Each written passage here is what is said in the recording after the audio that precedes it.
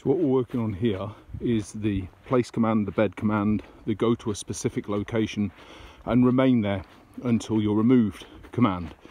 And as you can see, once the dog understands the concept of this, it is very, very easy to extend duration, to change location, and to build up and start to step up the demands on the dog in this behaviour. And the way that it's taught is by making the dog believe and realise and recognise the fact that the actual place that you've put them in is better for the dog from their point of view, not from mine, but from their point of view. They are better being there than they are being anywhere else until they're released. And it's taught through a combination of things. It's taught through the tangible reward, the food initially, or toys, of actually touching and going to a specific target, a place, a bed, or whatever it is. And then it's taught with the use of pressure and the application of pressure, which is removed when the dog goes onto that specific target, that specific bed, so that if they then get off that bed or that place, the pressure is applied again until they're back on the bed. Now, this isn't anything to do with pain, it's nothing to do with fear, but it is to do with the dog having a recognition and an understanding that getting off of the bed is to be avoided, and getting on the bed and remaining on the bed is preferable for them. So that's basically what we're working on here.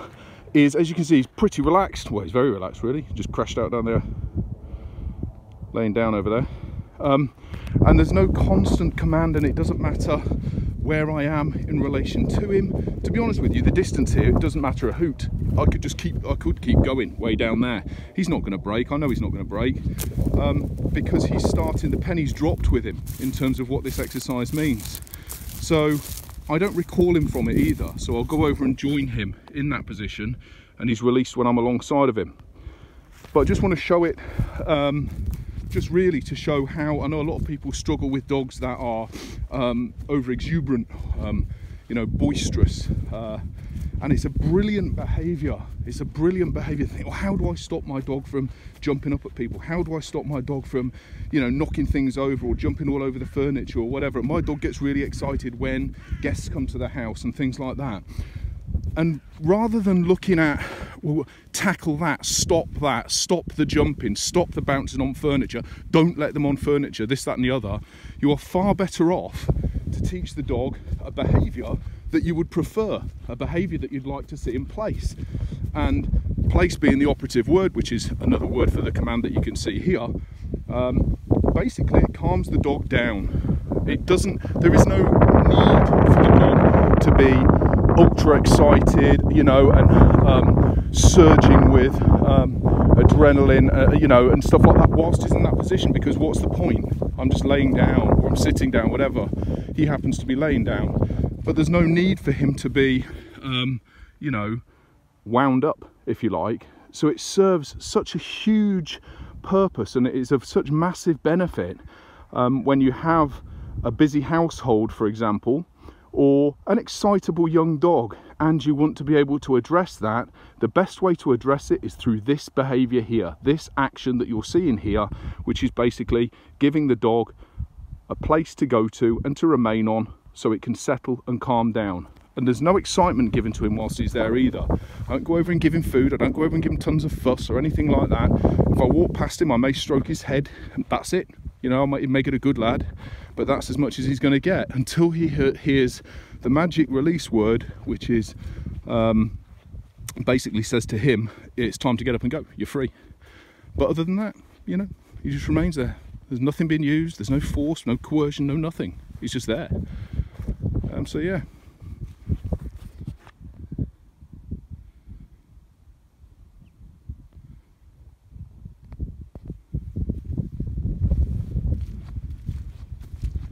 I'm not going to say anything. I'll tell you what I'll do is I'll speed up this little bit of video now, because I'm just going to walk back to my vehicles over there. I'm just going to walk back to the other side of the vehicle so I'm out of sight from him, and then come back down. That's nice. Look, I'll just if I can zoom in on there, just see him, see his head down. Notice the sheep as well all around him, look. Very nice.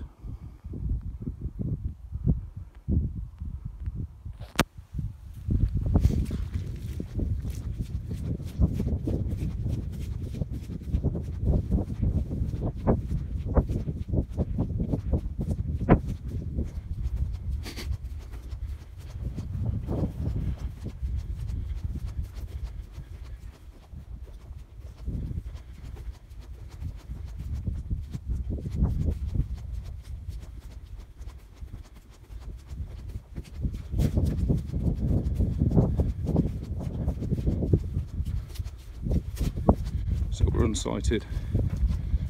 We're back in again.